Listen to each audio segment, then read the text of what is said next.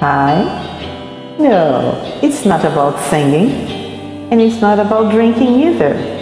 Today we're going to talk about history. That is saying, story. A story of a very important national saucer, famous all over Brazil. His name is Saci Pererê. Saci is a character of the Brazilian folklore.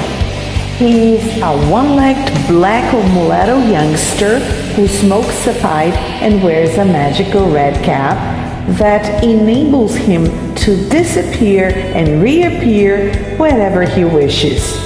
Usually in the middle of a dust devil. Do you know what a dust devil is?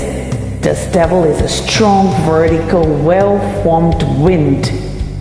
Considered as an annoying prankster in most parts of Brazil and a potentially dangerous and malicious creature in others, he nevertheless grants wishes to anyone who manages to trap him or steal his magic cap. However, his cap is often depicted as having a bad smell. Most people who claim to have stolen his cap say they can never wash the smell away. In 1917, our famous writer Monteiro Lobato launched a campaign all over Brazil in which he asked readers to send him stories of Saci Pererê apparitions. Thanks to that campaign, we have today one of the many classics of our greatest writer of children's literature, the book O Saci.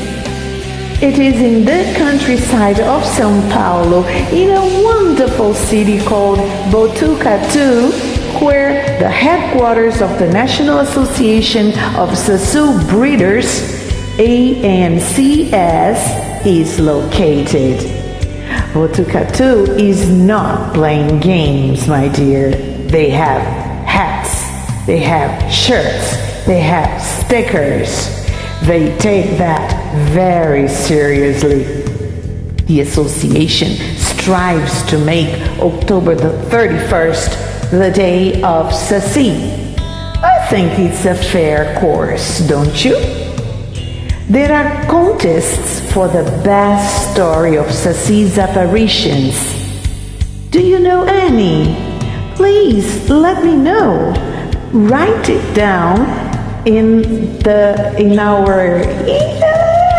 you listen to me, please. Legend has it that if you are alone in your room at night and you whistle like you're calling the Saci and he appears, how would you feel about that? Boom!